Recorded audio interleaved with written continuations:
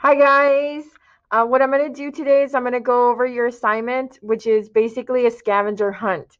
You are going to hunt the internet for pictures that are examples for the different types of energy that we talked about in the video yesterday.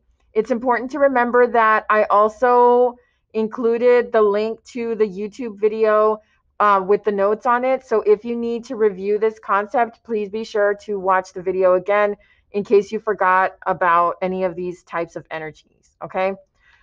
So if you look at the handout on the left-hand side, you've got all your different types of energy, and then you have it all the way down to mechanical. So please make sure that you do scroll a little bit. Otherwise, you might miss some of these. So I'm going to go back up to the top, and what you're going to do is you're going to come up with an example for each of these types of energy, and you're going to insert a picture, and you're going to write the name of the example. Now, you can do either one first. You can search for pictures first, or you can type in an example and then search for a picture. What I'm going to do is I'm going to start with typing in the example. So for potential, what I want to do is I want to look for a soccer ball. Remember, potential energy is when the object has not moved yet, but it does have the possibility of moving in the future. Okay, that's potential energy. So it's stored energy.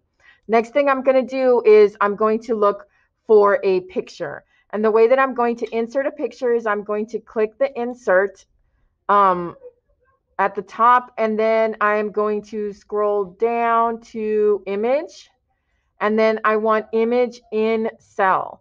Okay. Then I'm going to search for an image.